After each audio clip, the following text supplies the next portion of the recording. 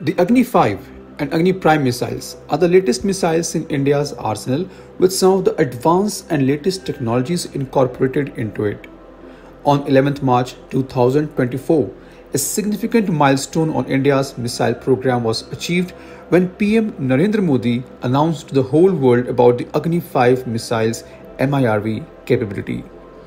Less than a month after testing Agni-5 missile with MIRV capability, DRDO has tested Agni Prime missile on 3rd March 2024.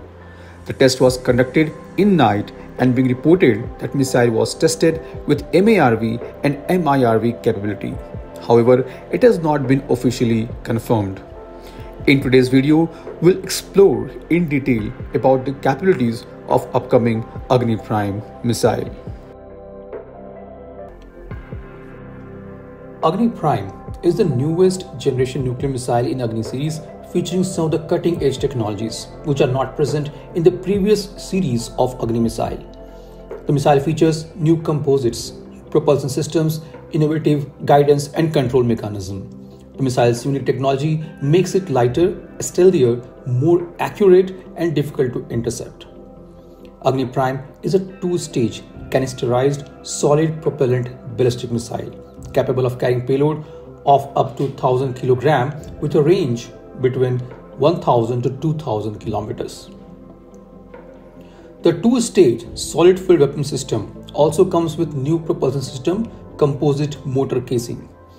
DRDO has perfected the use of composite material as a part of Agni-5 program, and same has been incorporated in the first and second stages of Agni Prime missile.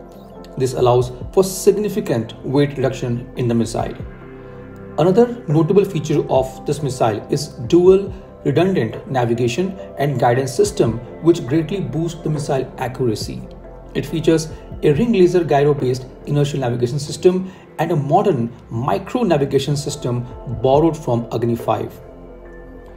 Agni Prime features a maneuverable re-entry vehicle MARV, which allows missile to maneuver at its entry point into Earth's atmosphere. This feature is usually not available in ballistic missiles. The MARV is also equipped with 4 delta fins, which enables it to dodge the missile defense system, making it very difficult to intercept. Agni Prime MARV's delta fins look very similar to US Common Hypersonic Glide Vehicle Mark 1. This design of Agni-P MARV will allow it to achieve higher maneuverability at hypersonic speed. The Agni-P's MARV also enables the missile to deliver the warhead to 2 different locations. The missile is stored securely inside a tandem dual canister launcher that has been hermetically sealed, and it is transported via road and rail. It employs a system of cold launch and has ability to fire in salvo mode. Since the missile is a canister launched, it can be easily transported and quickly deployed via rail or road as per the operational requirement. The missile can also be stored for a longer period of time.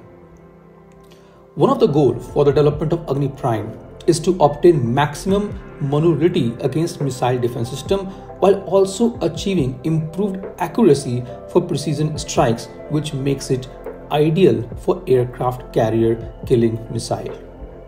As per the former DRDO chief, Agni Prime has capability to kill moving target, which means the missile features a MARV and it can hit aircraft carriers and maneuverable warships.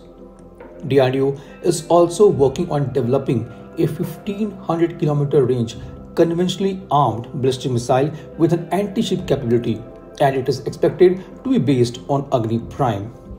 Besides aircraft carriers, the new ballistic missile can also target land-based assets across the LAC in Xinjiang, Tibet and Yunnan provinces.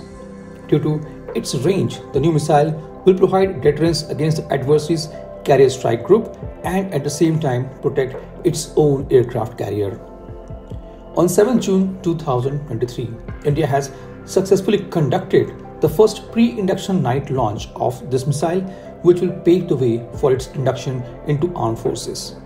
The test demonstrated that Agni Prime is prepared for an anti-ship mission and also has an increased quick response and accuracy. This was today's update. Please let us know your views on this in comment section. If you like the video, do not forget to like, share and subscribe. With this, I would like to say goodbye and Jai Hind. We will soon back with more interesting and amazing development happening in the defense sector.